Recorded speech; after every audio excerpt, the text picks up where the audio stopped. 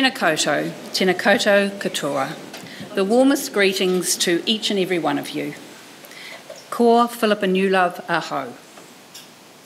Maori aho. Mori tu. Mori ora kia tātou. Haumi mai, hui e, ta iki e. Life force awaken and stand tall. Life force, all wellness, good health for everyone present. Let us join together and unite. We are ready to progress the purpose of coming together. Let us leave the preoccupations of our day at the door and be present for this most important discussion. Women in Super is proud to be a supporter and lead for this sixth stream of the Financial Services Council It Starts With Action campaign. And Westpac is delighted to be a supporter and hosting today's event, the gender retirement gap and how to fix it. I would like to invite Richard Klippen, Chief Executive Officer of the Financial Services Council, to begin today's conversation. Welcome, Richard.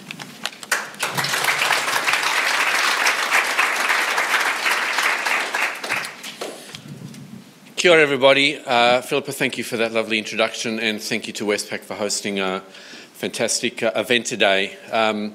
If you had have asked anyone in the FSC, Jane, 6 months ago, how will ISWA, It Starts With Action, be going, we probably would have gone, look, it's a test and learn, it's a project, we'll see how we go. And oh my God, the last 4 or 5 months has just been this kind of roller coaster ride, but the momentum for change, the support around the sector, the support outside of the sector has just been fantastic.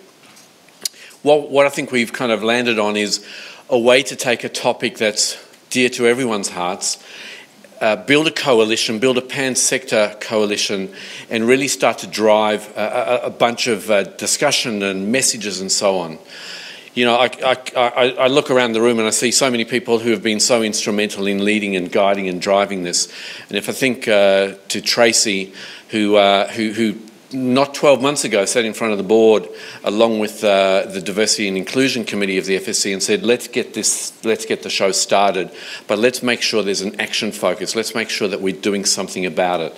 And I think as I stand here today, within a few weeks of the end of the official campaign, I can see there are so many green shoots and opportunities for change, so many conversations that we've had in so many different places, led by people, and this is a leadership issue for everyone, but led by people who have stepped into the conversation, who've got involved, who've done it in big places and small, inside their businesses and to their clients, kind of right across the conversation. All of those things are meaning that there's this kind of growing national discussion. And I think the ISWA campaign, much less being a start and finish, actually is a beginning. And I think today's discussion is really important in that regard, because the conversation is, if there's so much momentum for change, what is it that we want to change? And who do we have to influence to change? And where's this going to take us? And let us use this campaign as the beginning rather than the end. And I think that's kind of the learning, even though we're still not yet at the completion of the ISWA campaign. So I want to just pay tribute to a few people. Thank you for coming out today. I was reflecting, this is only the second real event, like face-to-face, in-person show we've run really for quite some time. So thank you and for staying safe, and thank you for coming out today. I did want to thank Women in Super. This has been, when we started the journey, this was a highly collaborative affair. We didn't know how big or small it would be, but a lot of people put a lot of risk on the table and said, yeah, we're happy to commit. So thank you to Women in Super. Thank you also to the Retirement Commissioner and to the Retirement Commission, because when Jane and Tracey and I had a quiet coffee up somewhere near Sky City last year, I think it was, with hey, how would the FSC think about being involved in this Building Financial Capability for Women campaign? We had a few reservations. To be honest, it was a question of, is this important to us or is it important to the Retirement Commission? but it became really clear really quickly, actually it's important to all of us. And very quickly, through the D&I committee, through Tracey and Christie's leadership, we said, yeah, we're absolutely all in. And all in has meant that for the last 12 months, and in particular for the last 4 or 5 months, it's just been such a huge amount of activity and work. So I think we're making a difference. I think change is in the air, and I think ultimately it all starts with us. So a quick thank you to the steering group in the Diversity and Inclusion Committee and the ISWA campaign, to the working group who have made this all happen, to the 95-odd supporters and supporting organisations who have also made this happen, and obviously we'll bring this all together at the ISWA Summit at the Park Hyatt in a couple of weeks' time. So with that, a huge thank you. It's ultimately going to be up to us. I think that's really where it stands. If we want change, we can already see it in the air. It's about what we collectively and individually will do. And so with that, I commend the session today. Huge amount of work to get us to this point, and really looking forward to the discussion, the constructive outcomes, and ultimately the action that we can take. So thank you, Philippa.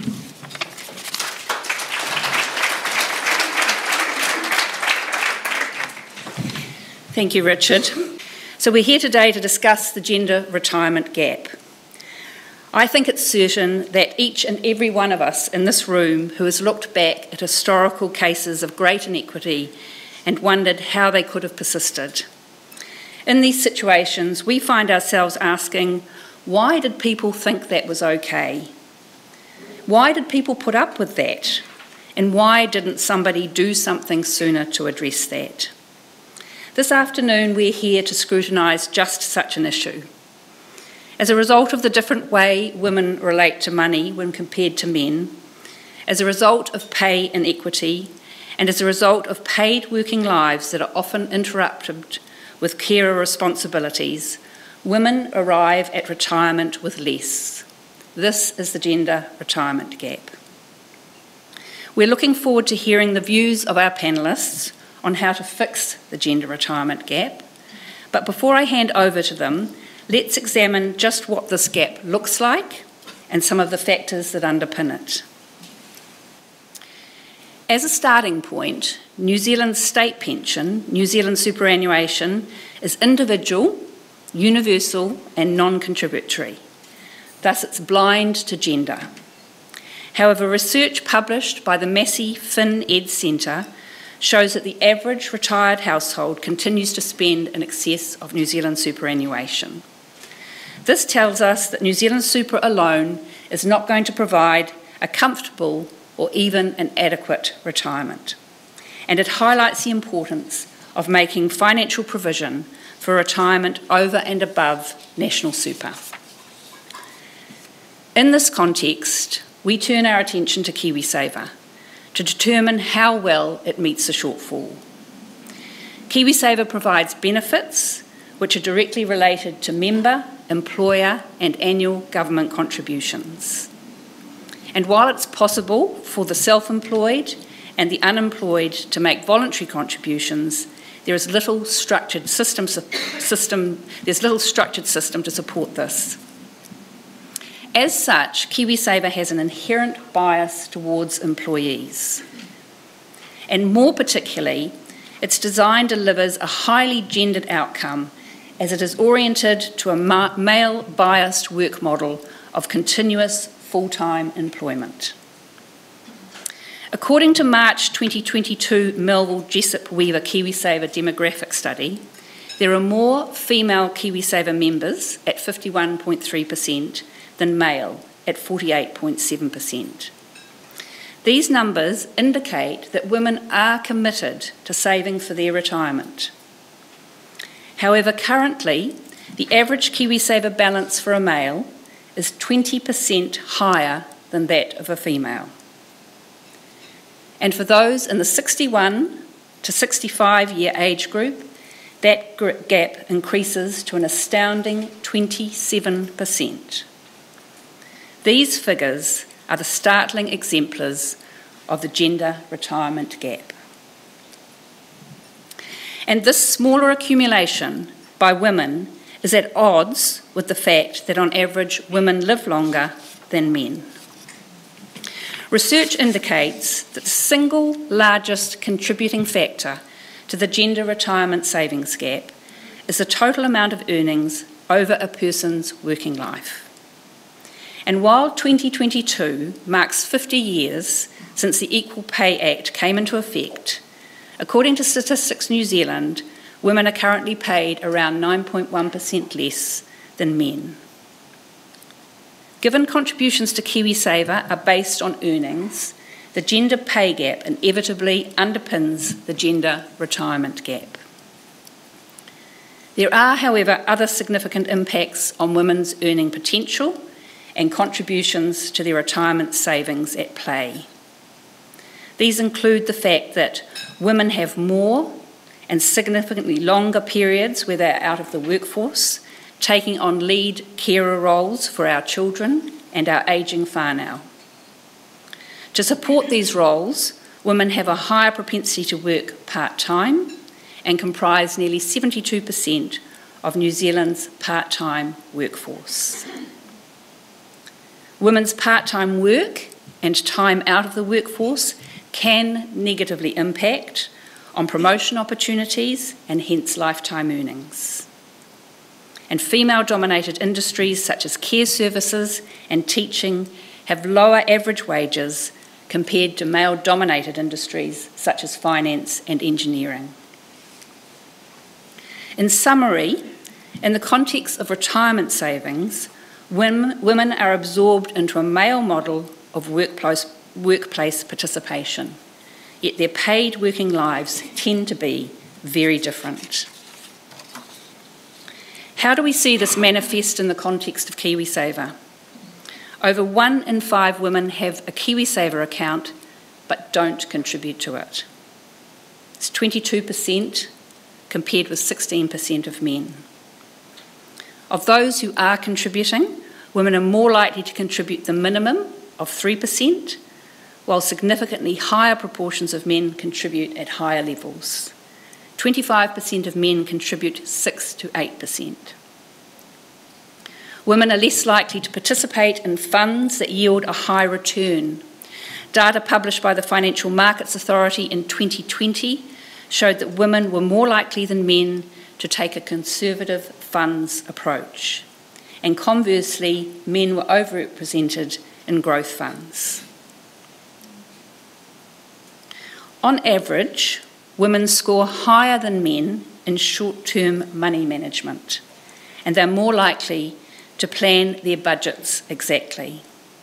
As such, they are not the money wastrels they are so often portrayed to be. However, they relate to money differently, and accordingly there's a gender gap in terms of confidence and using financial products. For instance, checking if a financial product meets their needs. Communication from KiwiSaver scheme providers often ignores needs that are specific to women and uses language that doesn't appeal to women.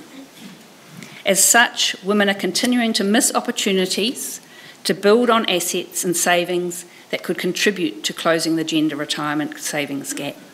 And this is even more the case for Wahine Māori and Pasifika women. It is nearly time to hear from our panel, but just before we do, let's listen to some first-hand observations from women around retirement planning.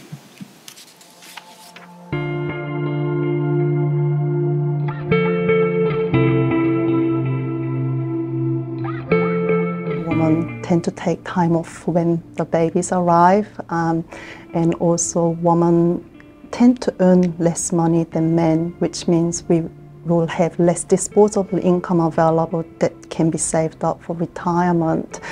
And also women tend to live longer than men, which means we'll need more retirement fund in future. You don't get a pay rise the year that you are on maternity leave, and then when you come back, because you haven't been there for a year, you don't get a pay rise again. So I found that there were 2 years in a row where you miss out on a pay rise even though you may have only been out of the workforce for a year. You're constantly putting your family ahead of things. You're putting, managing the household ahead of everything else, and by the time you're done with all that, you're exhausted, and mentally you just don't have the capacity to think about anything outside of household management, and let alone having to learn about investments and things like that, and you really need to dedicate time for that.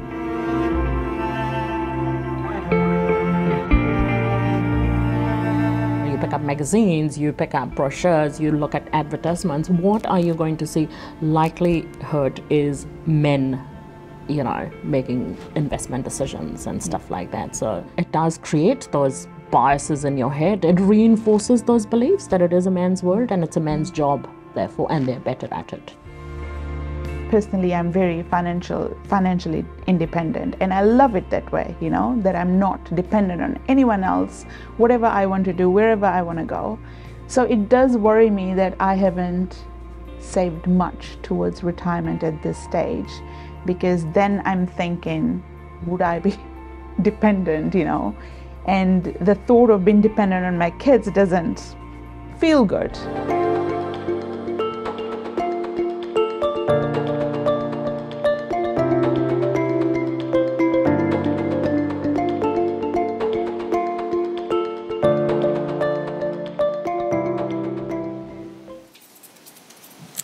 Excellent.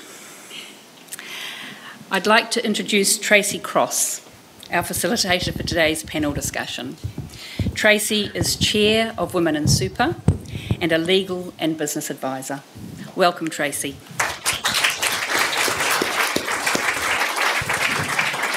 Thank you, Philippa. Tēnā koutou katoa. Thank you for joining us today to brainstorm some really pragmatic solutions to close that gender retirement gap. I certainly wasn't intending to MC this when I got out of bed this morning, but there you go, no day is a dull day. I appreciate I'm in a room with an army of allies. We're all here because we truly believe that change is required, and now is the time for that change. And I'm joined by a very esteemed panel of speakers. With 114,000 more women than men in Aotearoa, we are not a niche, we are a majority. And when many of that majority are retiring in poverty, that's a serious problem. We need to do something about it. The National Strategy Financial Capability has women as one of 3 target audiences, and it warms my heart that we are here today putting a spotlight on this topic. We have a lot of work to do, and we need to start now, as Richard said. I'd like to welcome our esteemed panellists onto the stage to join me. Jane Wrightson, Retirement Commissioner. Tiara Ahunga, Ora Retirement Commission. Thank you, Jane. David Boyle, Head of Sales and Marketing, Mint Asset Management. And Michelle Corse-Scott, Head of Risk and Compliance and General Counsel, Milford Asset Management. And then, of course, you have me, because I was going to be a bit of a panellist, so I've got sort of 2 hats. So thank you very much for joining us.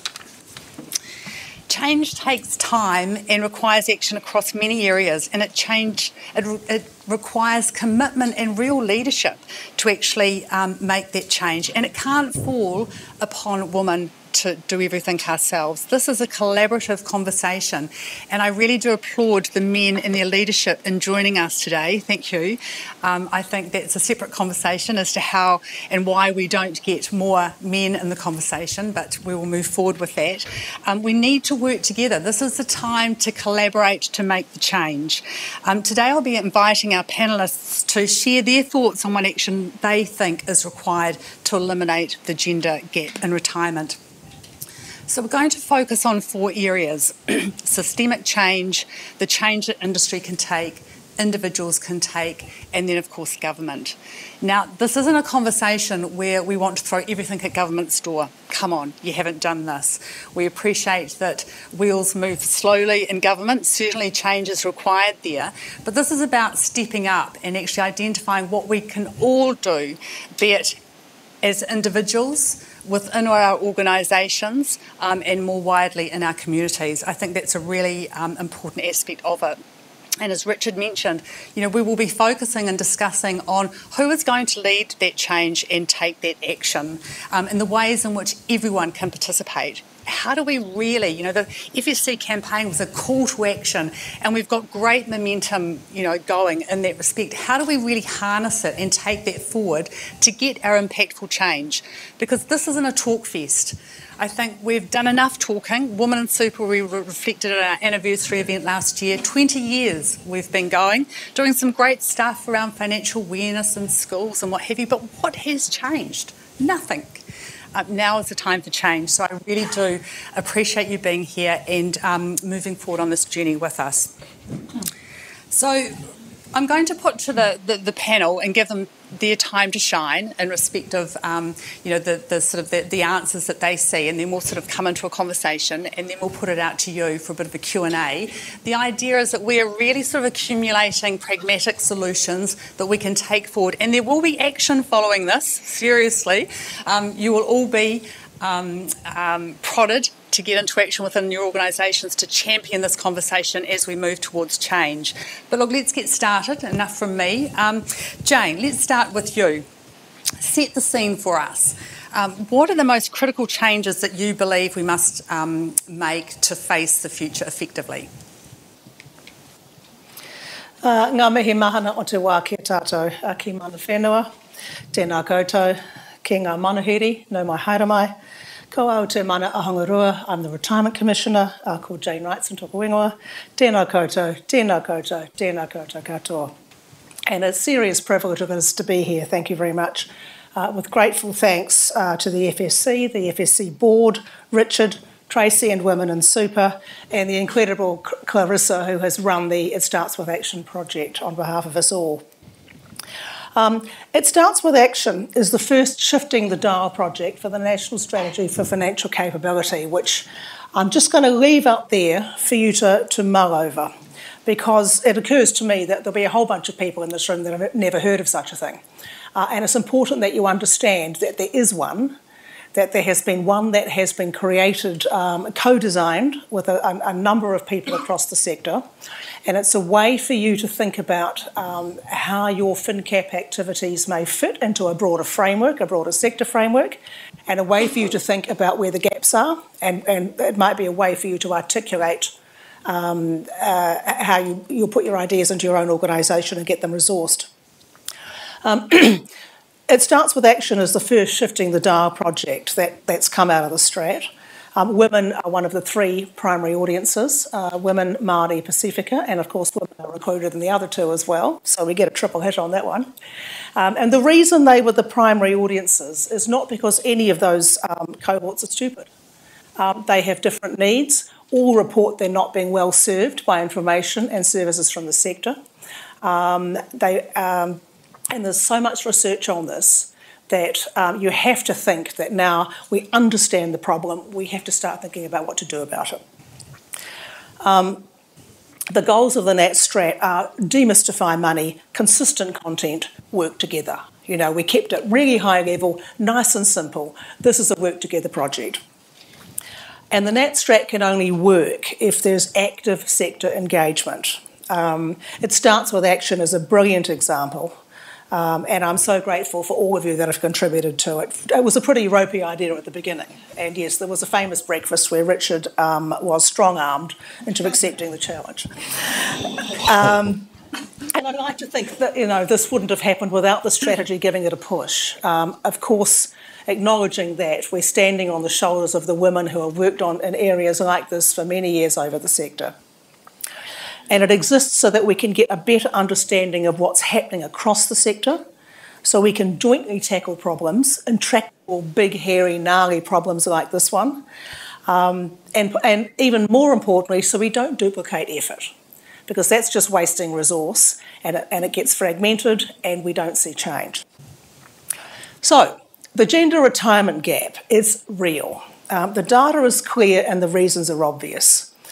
Even one of the reasons I personally thought might be a contributor to this, women's alleged dislike of taking risk and thus losing higher returns, has just been debunked by the Society of Actuaries. So I failed my own test on this one even. The reason the gender retirement gap is so pronounced, we've heard it. We earn less over our working lifetimes. We spend more time out of the workforce. We bounce back less successfully after financial life shocks like divorce, and we live longer. The solutions are not simple. And the point of this panel is to talk about actions we can all take or champion. I would note that there's a lot of work that's already done in financial education and financial literacy, right? And yet it seems not to lead to significant change in these areas. In my view, the answer is less likely to be more education. That's the easy one you throw out. Let's educate people some more. There's plenty of that out there for those who wish to find it, and nudging people to find it is the hard bit. But if you just keep adding to that without thinking more deeply, it's just adding to the fragmentation. The answer is more likely to be smarter, collective ways to nudge long-term behaviour change. And one organisation, or even a small number of diverse ones, will not be able to manage that. This is why it's a gnarly problem, and this is why a sector response could be really interesting here. What if we all said the same thing over the same period of time in all our different platforms for a period? What if we said that, if we identified the 3 areas we wanted to nudge? That would be quite powerful, wouldn't it? The trick will be identifying targeted, measurable and incremental change. This is not a big bang project, I think, because it's too hard. And if you start thinking about big bangs, you spend the next 5 years figuring out that you can't bang it bigly enough and it doesn't work, and then you go, right, well, that was a waste of time, wasn't it? Incremental change is the trick, I think. And as a provocation, I, for one, am not really interested in tossing out ideas for mysterious others to execute, right? It's a cop-out. I'm interested in what the people in this room could implement now, if they were so inclined, separately or together, and that's the whole point of It Starts With Action. On the systemic and government change front, what could government do? Well, if you think about MB, the KiwiSaver review's got a bit waylaid. There's a tiny little team inside MB looking after that who have got diverted into supermarkets and other such difficult things. So there's still opportunity to have a decent input into a review that's not yet structured. What changes to KiwiSaver does the sector believe would most help women? A small number, don't do lots of them because it just confuses officials and they will decide it's too hard and don't do any work. A small number of key changes with some metrics behind them could be advocated for right now. And what are the best ones to benefit women? You people in this room have considerably more expertise than me on this, and I think this is worth a good conversation today. We talk about care credits occasionally as one of those options. And the thing about care credits is that we need to understand what we're talking about. In effect, I think we're talking about maintaining employer contribution, KiwiSaver contributions during parental leave. I think that's what we mean. There are other ideas for it, but I think that's the nub. Also acknowledging, like KiwiSaver, this only benefits a certain type of woman, right? It's for privileged women with a small p. It doesn't necessarily mean it's a bad idea. But assuming the concept of paying employer contributions during parental leave is a good idea, and assuming there's broad agreement about that, the question is, of course, who pays? The government, large employers. Government's already paying parental leave covering, so you remember that. Why can't large employers just do it? Especially in this sector, as a leadership thing, and why couldn't you crow about it to say, we do this for our people, it can be done. I've just introduced it at the Retirement Commission, trying to put our money where our mouth is, as it were, paying the employer contribution during parental leave. Why couldn't it be a sector initiative? Or a Big Six? Or some of the organisations going, yeah, we could do that, and then talking about it to show leadership and a bit of inspiration to other employers. Won't work for small employers, won't work for different, there are areas where it simply won't work, but that's not a reason to try and think about where it might work. Increase the minimum KiwiSaver contribution. Worth a talk. David, I'm sure, will talk about that. I've got a little slogan in my head that says 5% by 2025. Why not? The government could regulate buy now, pay later. It's been talked about. I don't know how deeply and intensely, because regulation is hard, as you know. But if the sector thought that was a good idea, it would be a good advocacy point, because levels of bad debt are clearly rising. connected to the schemes. The FMA could get providers to release more detailed aggregated gender data every year so we can really understand the trends around women KiwiSaver customers and investors. If we know those trends better, we can design better targeted products, services and messaging. The Merrill Jessup Weaver paper that was cited by Philippa, I think, earlier, we commissioned as part of this year's review of retirement income policies. And I said to my policy person, oh yeah, we know all that really. And she said, we don't. That data has never been published before like this. And I went, well, this is so stupid. The transparency of data becomes really interesting, and if you aggregate it, there's nothing to stop it. And Te Aotearoa itself, the Retirement Commission, or the Commission for Financial Capabilities, we used to be called, could we work on some kind of joint industry marketing, combining sorted and your own marketing efforts to reinforce some clever nudging, which would really maximise reach, wouldn't it? We'd have to agree on the message, we'd have to agree how to do it, it would take a fair bit of whiteboarding, all that stuff, but again, not impossible. So the challenge is, what do you want government to do? Make it easy, make it doable, and make it a collective piece of advocacy, that's always powerful. And then what can industry itself do? Because that's the first thing government will ask. What are you doing about it? Don't just shout at us. You've got much more power than we've got in this space, and it's true. And the last thing I would say, a wee note on NZ Super, defend it with your life and think really hard when opposition parties, and every opposition party runs this when they're in opposition, and usually it goes away when they're in government. But when we start talking blithely about putting the age up, and we only talk about, crunching the numbers and the country can't afford it and all these terribly important, difficult things. First question is, who says we can't afford it? Second question is, what trade-offs are we making for that? And last and crucial question, who's it going to hurt if we put the age up? Easy, it's going to hurt Māori, Pasifika and women because there's a retirement gender gap. So hold that thought when you start seeing those political discussions happening. Right, that's enough from me. I feel very privileged to be here, thank you, and I look forward to moving past ideation to some concrete actions. Tēnā koutou, tēnā koutou, tēnā koutou katoa.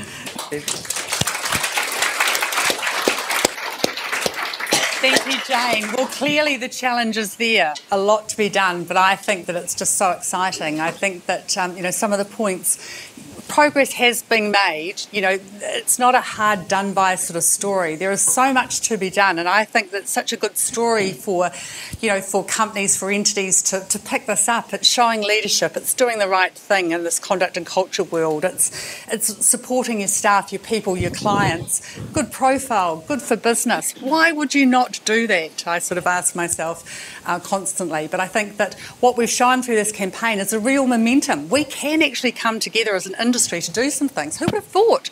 We've been operating in silos all of these years. We don't have to recreate the same tools, the same programs, etc. Let's come together and let's all champion this sort of concept within our organisations. But Michelle, coming to you. So it's always tempting to sort of load the burden of change on individuals, and we know that Women for One are doing sort of 60% of the voluntary work in our society, and there's also that recent statistic that talks about a mother having sort of on average 10 minutes of me time a day. How ridiculous is that? So, how is she going to have time to do anything else? But what are the solutions that you see that will work for women on an individual level, bearing in mind that they're also likely to be working with small employers? Yeah, thanks, Tracey. I mean, it's really tricky because there is no silver bullet, is there? And we've started to hear that from what Jane's saying.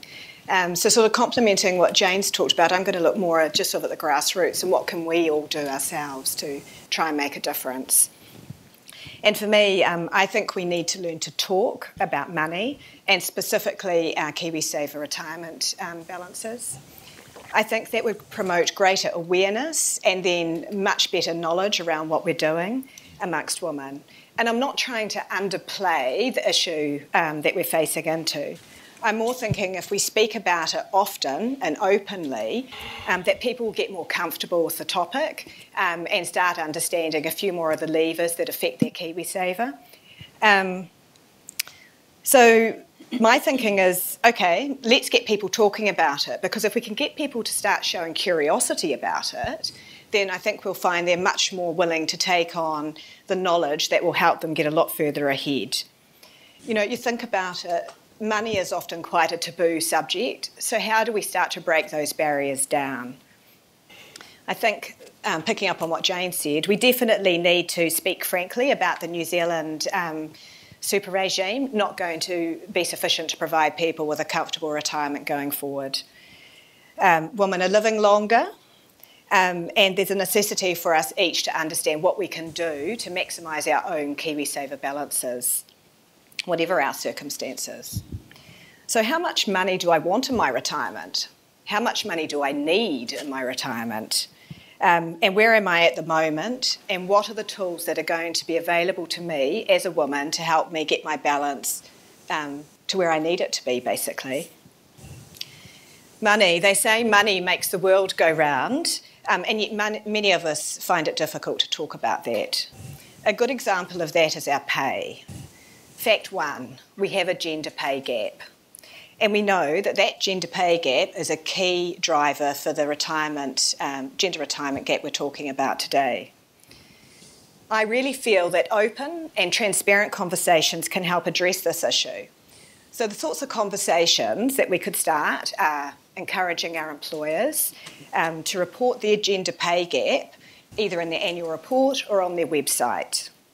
I truly believe that if that gap is measured, it will narrow. In many respects, it's actually in the employer's own interest to do it, isn't it? Because open and transparent practices are what are attracting and retaining staff nowadays. And retaining staff is really challenging in the current tight market.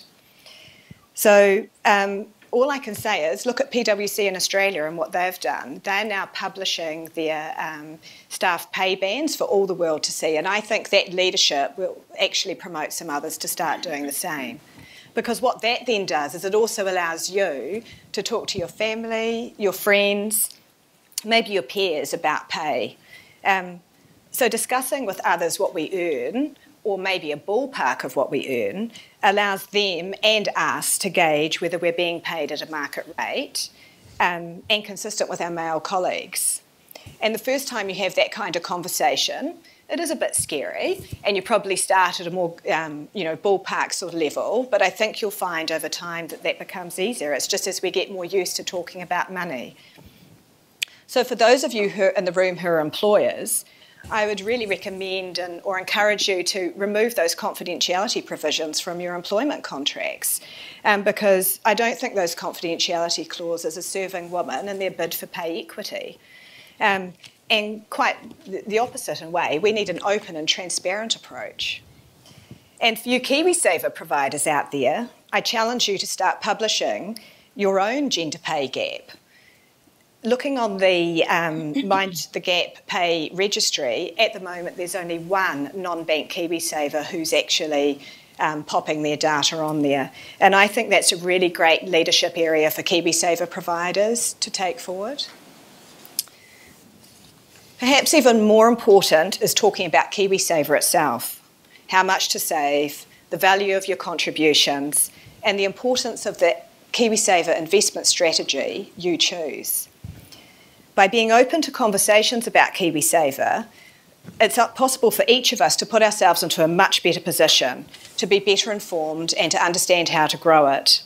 And you can then share that knowledge with your family and friends, and importantly, your children.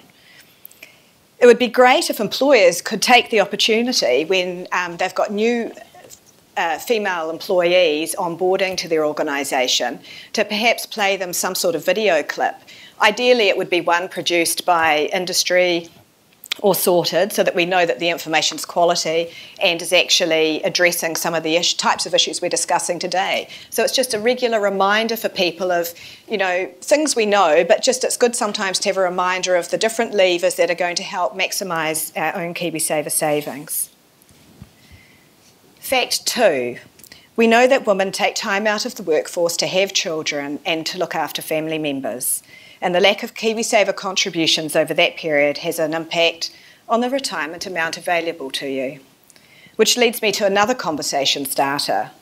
instigating a conversation with your friends and colleagues who are about to go on maternity leave. Everyone's circumstances will be different, and we can be mindful of that and yet still gently discuss whether it is possible for them to continue to contribute in some way. Perhaps a weekly sum from the family finances, perhaps your spouse or partner electing to contribute towards your KiwiSaver during that time as well. The intent is purely to raise awareness of the topic. It's not tell the person what to do, it's just to try and promote some options. So for those of you who are employers, perhaps we could include the conversation as part of the people process when someone is looking to go on maternity leave, just prompting the thought.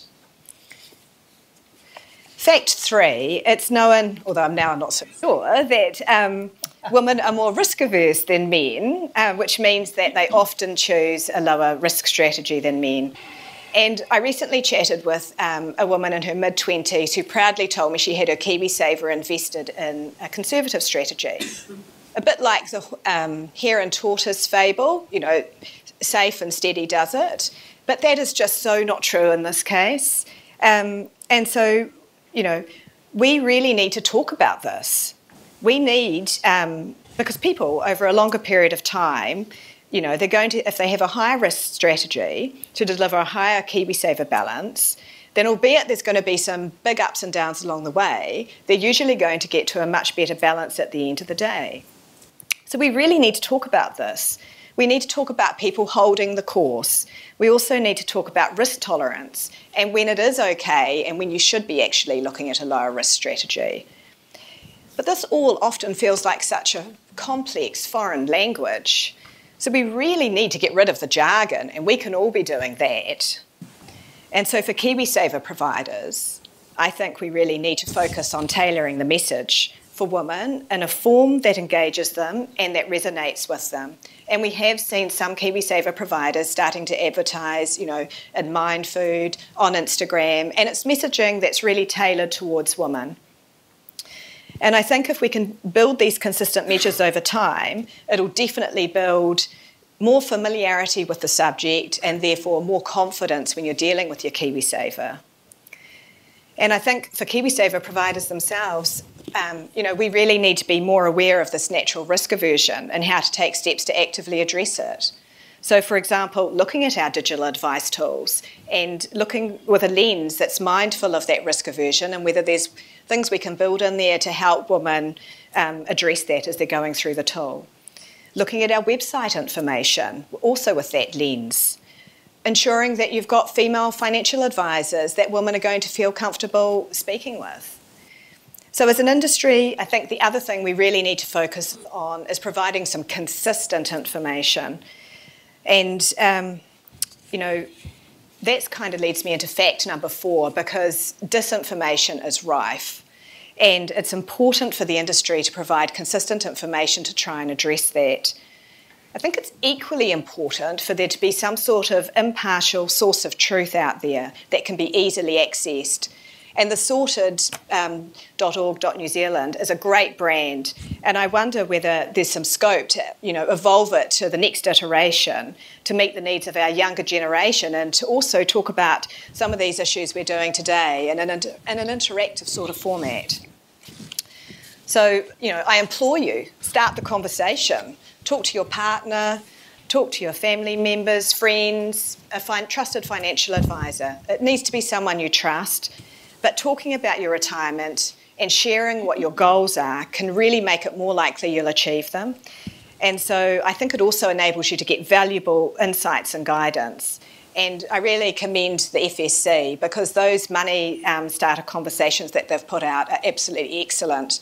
So I sort of really encourage you, you know, take them along to your book club, take them to your baby coffee group, you know, share them with your children, but start the conversation and enjoy starting the conversation. Thanks, Michelle.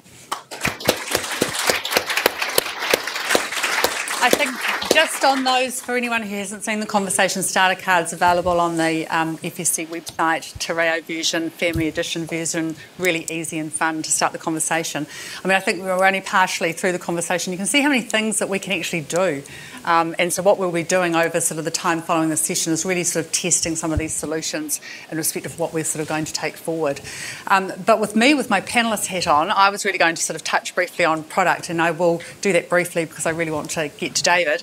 And Jane has mentioned, you know, some of the challenges with KiwiSaver. KiwiSaver was a great starting point, employment-based, getting everyone sort of on the bus, etc. But gender bias doesn't really sort of serve women taking time out of the workforce. We need to sort some of this out. I think that, you know, as an industry, we need to get proactive. We need to agitate for the changes. Jane said the review that sits with MB, what are we sort of doing about it? Letting it run its course with MB so that when they finally consult with us, they've already sort of formed their ideas, or are we actually going to get active and take something to them? And that's certainly one of the intentions that we have through this conversation, to come out with an industry white paper, and we'll talk more about that.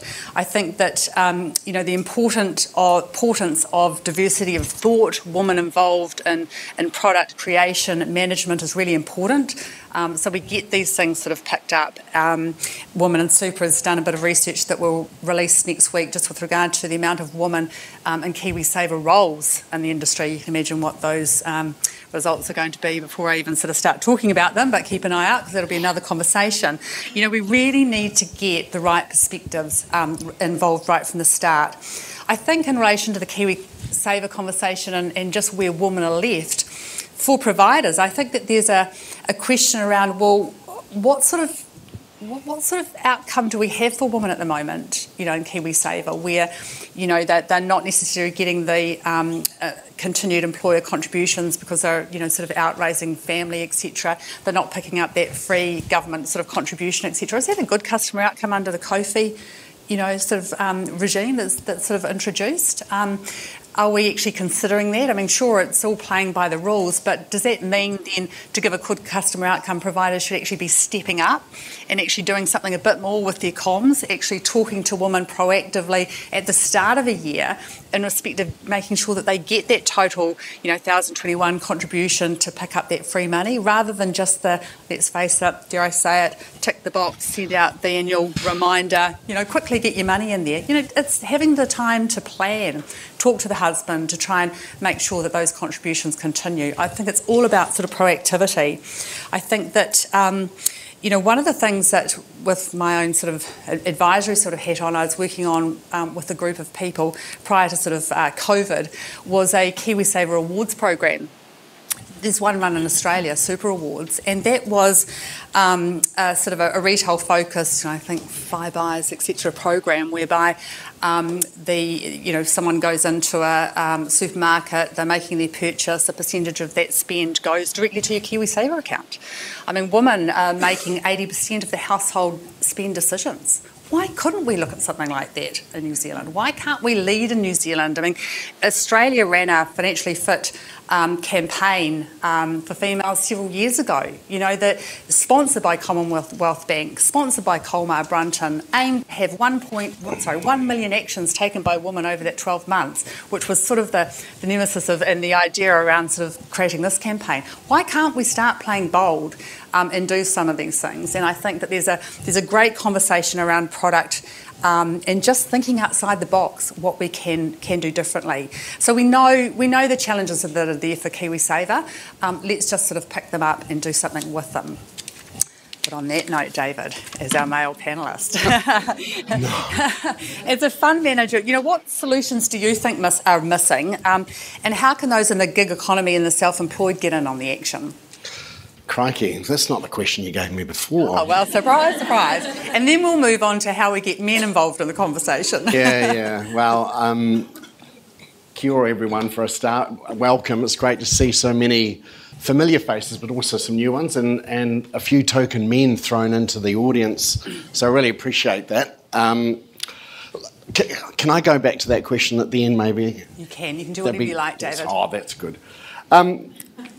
when Philippa asked me to join this panel, the first thing, I had a bit of a flashback to my childhood. Does everyone remember Sesame Street by chance? Hands up. Crikey, there's a few older people than I thought here. There's one game or song, and I can't sing, so I'm not going to sing it in tune, but there was a game there. It says, one of these things is not like the other. One of these things doesn't belong. Can you tell me which one of these others are like? And I was thinking about me sitting up here. And all jokes aside, it's a topic I suspect that actually a lot of men find quite hard to join in this conversation. I have, and I've recently written a piece in Stuff around the gender retirement gap. And it took me quite a while to make sure that I wasn't going to be offending anyone, or to think about how it might be read coming from a male's perspective, or someone who knows and has got an incredible passion for this topic. But I think today, actually, I hope that me speaking here will open that gate a little bit further for other men to contribute and participate, because this is an incredibly important issue, and one that we all can benefit from as well. So I hope that will remove a little bit of that fear. If we lived in a world that women had pay equity way back in the day and didn't have to take time out for family, both with their own family and extended family, I suspect that this panel discussion could be quite a lot different and focused on maybe some of the things that we are touching on today to really tighten up and improve the gap along the way. However, we don't live in this fantasy land. So what are the things that we can look to help to improve the gap while those two big areas continue to get addressed? And they are challenges that we all need to kind of bring to life.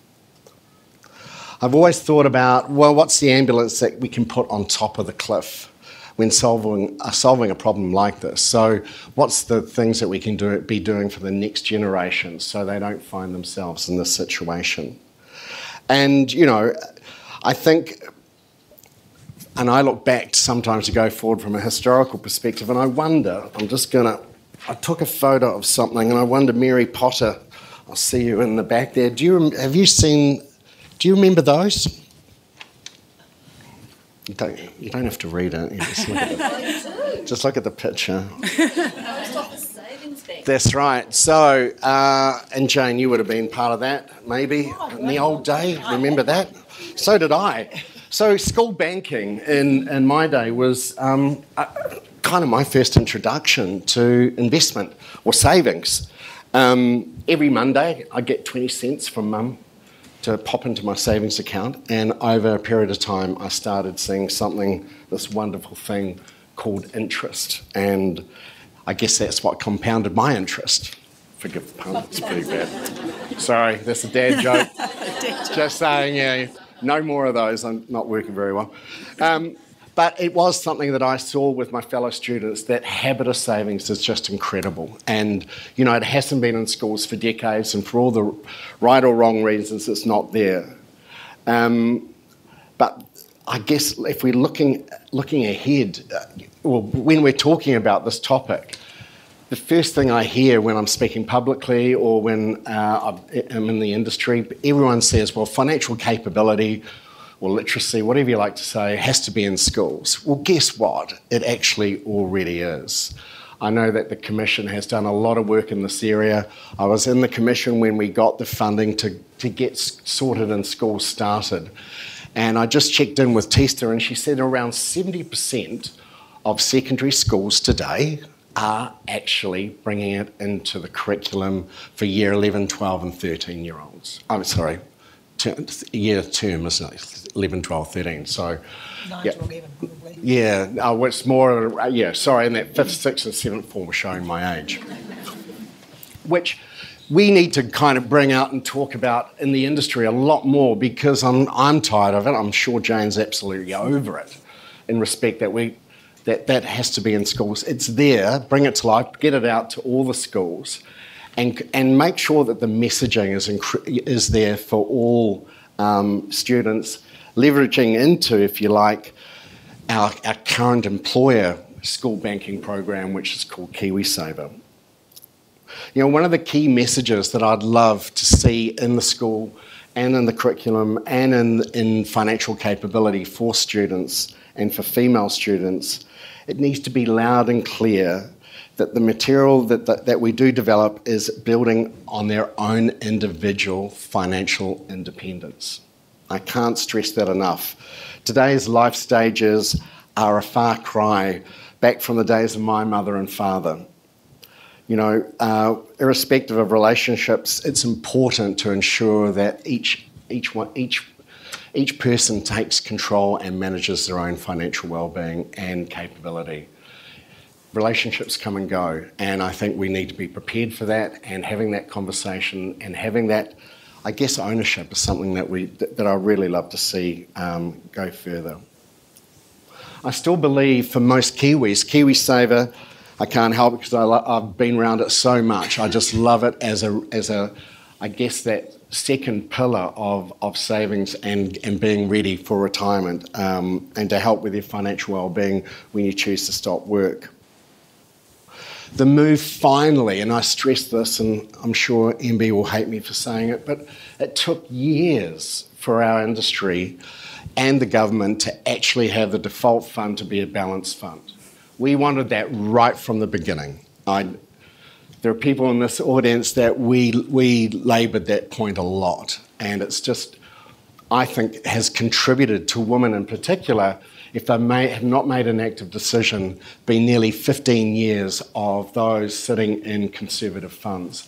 And they've missed out on probably the top 10 years of growth that you could imagine. So that is one of the reasons why there is some discrepancy, notwithstanding contribution rates and asset allocations into the fund. You know, there has been some great research done, and research is great, but you've got to do something with it. And I think as we get more and better information, I totally agree with Jane, we need more information from the regulator and MB and Inland Revenue, who is the source, you know, the source of truth, if you like, when it comes to KiwiSaver, around what's happening in different demographics, and particularly women. The example, and again was mentioned just recently, the New Zealand Society of Actuaries this kind of makes sense, doesn't it? Amongst other things, highlighted the fact that for those KiwiSaver members between 45 and 64, the fund choice is driven by account balance rather than gender. Doesn't that make sense? When you don't have a lot, if there's scarcity, you want to protect it, and most likely you look for more of a conservative option to do that. Notwithstanding the fact that those individuals have probably still got at least another 20 or even 30 years before they reach retirement. So we do need to get that message out, that actually getting access to growth for a prolonged period of time, even though we've gone through what is probably one of the most challenging years when it comes to markets. And just on that, this year KiwiSaver members for the first time have experienced prolonged periods of negative returns. And I'm not talking about little drops. We're talking 15, 20% drops. If you think about the credit crisis back in 2008, that was something similar that happened, but it didn't matter to KiwiSaver members because they didn't have a balance or very small balance. They were actually achieving some wonderful outcomes by investing in a market that was a truckload cheaper. And we've got to get that message back out there, because my fear is, and I've seen it happen, not as much as I'm pleased to see that it hasn't as much, but those realising those losses or moving to cash or moving to a fund that will take a lot longer time, given when they're going to be using that money or needing that money, to keep that on those funds aligned and to keep with their goals and objectives. So my key message to all KiwiSaver members is, you know, and providers is tailoring those messages specifically to women. I mean, if all providers, and Jane said this, and we've done this before around KiwiSaver annual statements, where we got alignment with providers, the regulator, the financial commission, to be aligned in getting those key messages across is going to be incredibly important. And this is a really good opportunity to do that around market and reaction. So KiwiSaver members will get their statement. They've probably only seen 3 months' worth of negative impact. Wait till their next 12-month statement comes, because I suspect we're still in for quite a lot of volatility over the next 12 months as well. A big nod has to go out to the FSC, Women in Super and the Commission for bringing this topic to life. And it is coming to life, and I think it's something that it can't be just a once a quarter or once a month. We need to be bringing this conversation out and certainly talking about it in so many ways across our channels of influence is going to be something really important. And I challenge, providers like ourselves. We have women as part of our brand profile around communications and focusing on that. And we want to continue evolving that information. And I think, it's going to be paramount that we all take that lead. The last area I'd like to concentrate or touch on just a little bit, because I think it's, again, incredibly important, is the access to accessible and affordable financial advice. I've been banging this drum for a long, long time, and as you can see, I've been around for a long, long time. The access of getting advice through advisors is becoming harder and harder. We've gone through a truckload of regulation, and I'm not to say that we didn't need it, but the time now comes to actually see more women financial advisors coming to the fore. I want to see more role models from women perspective. We're starting to see that. There's many of them in this room today. We just need to support and bring those thoughts and voices to life. There was a headline this morning, I don't know if you saw it and stuff, which was pretty depressing, I thought. And there's, actually most of the media is pretty depressing at the moment. Woman complains about making $245,000 loss on her fund investment. Have a read of the article. The provider actually offered, and more than once, to offer some financial advice. But the individual took it on themselves that they wanted a high risk, but didn't really understand, I think, what high risk means until it becomes a reality. And this is the year where the rubber hits the road, actually. And I think that, if that person and others sought a little bit of advice, and there is an investment involved sometimes, that advice and investment pays huge amounts of dividends going forward. So they are the three areas that I think, alongside the two key areas that we've got to continue to push along, that will help, I guess, improve not only women's retirement outcomes, but the country's as well. And I hope we can continue and see this discussion grow legs. And I'm really happy to continue help flying that flag as much as I can from my perspective. So thank you so much for listening to me today.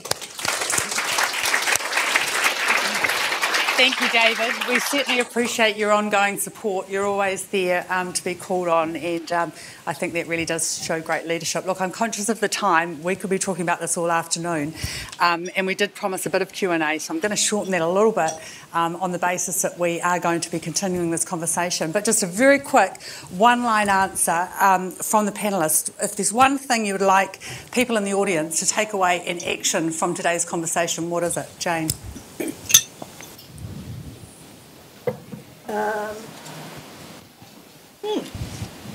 Magically, it's not working anymore. I'm just going to shout. I'd like to see a small industry working group deciding what the three key messages are we need to advocate for changes to the KiwiSaver rules. Perfect. David? I really like that one. To be honest. No, I genuinely do. Perfect. We'll leave it at that. Yep. Michelle?